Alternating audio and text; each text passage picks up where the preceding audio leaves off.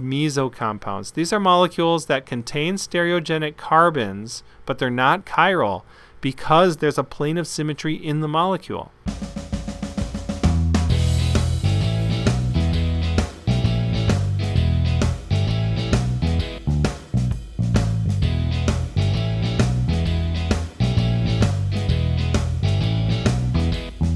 Hi, this is Dr. Cook, your Chem 240 instructor. Let's take a look at the next video. In this video, we're going to take a look at diastereomers and determine how we can see the difference between cis and trans diastereomers or configurational diastereomers. So recall that stereoisomers are split into enantiomers and diastereomers. And diastereomers we've seen before in the form of achiral molecules when we have double bonds, which could be cis or trans, or ring compounds where we could have the groups on the same side or opposite sides, but the molecule themselves has symmetry. There's planes of symmetry in these molecules that would make them achiral or not different from their mirror images. Another type of diastereomer is a configurational diastereomer. This can occur when you have more than one stereogenic carbon in the molecule. They can be stereoisomers that are related not as mirror images but are still different. Comparing molecules where one of the configurations is the same and the other one has changed. If at least one of them is the same and others have changed, you don't have a mirror image. To have a mirror image, every stereogenic carbon configuration in one molecule has to be the opposite in its mirror image.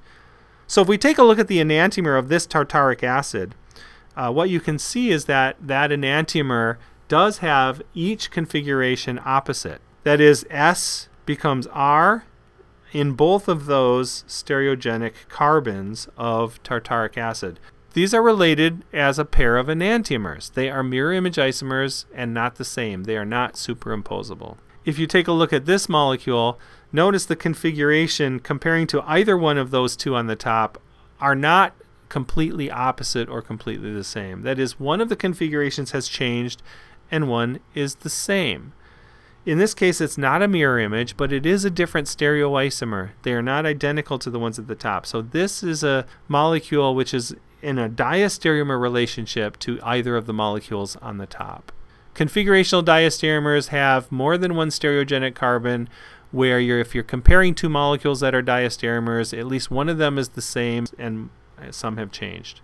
Well, this molecule also has some additional symmetry, which creates a situation which we refer to as meso compounds. These are molecules that contain stereogenic carbons, but they're not chiral because there's a plane of symmetry in the molecule. Thus, its mirror image is going to be identical. And this happens when you have molecules which are symmetric. So for example, you could number the molecule the same from either one side or the other of the carbon chain. So it's got symmetric groups on all sides.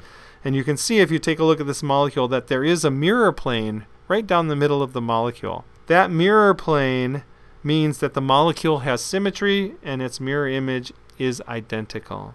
This is what we refer to as a meso compound.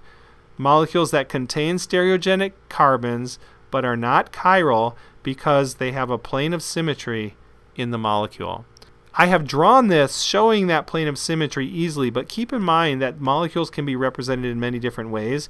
If I were to draw the molecule like this in an open chain form and showed it in this fashion, it's harder to see the plane of symmetry when drawn that way, but that is the meso isomer of tartaric acid.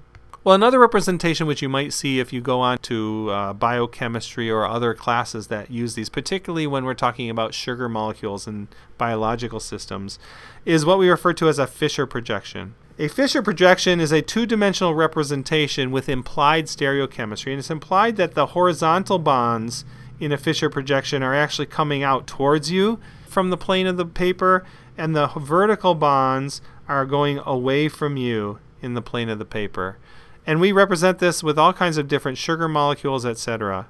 So for example, if you look at tartaric acid and the various diastereomers and enantiomers of tartaric acid, the Fischer projection representations would be like this, where we have the OH groups along the backbone, either both on the same side or on opposite sides in one configuration or the other. These representations imply that the bonds in horizontal are coming out towards us, whereas the bonds in the vertical directions are going away from us from each of those stereogenic carbons.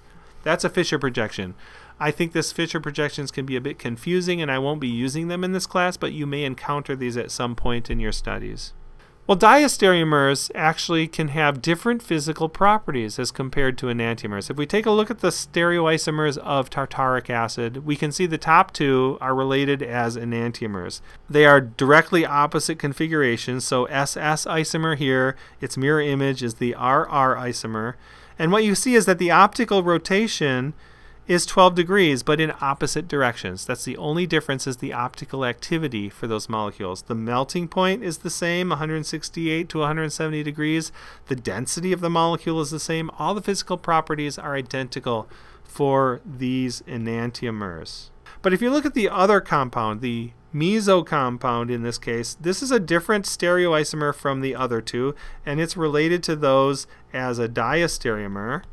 And you'll notice that there's no optical rotation for this because it is meso and achiral. Okay, so in this particular example, it's a meso compound.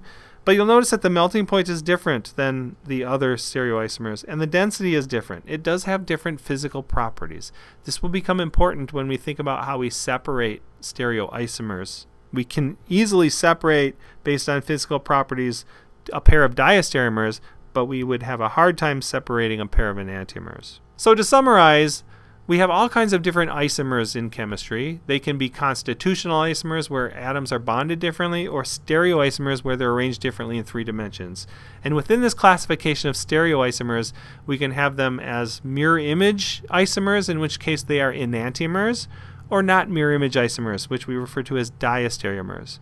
And those diastereomers can be either cis-trans diastereomers, or if there's more than one stereogenic carbon, you could have configurational diastereomers.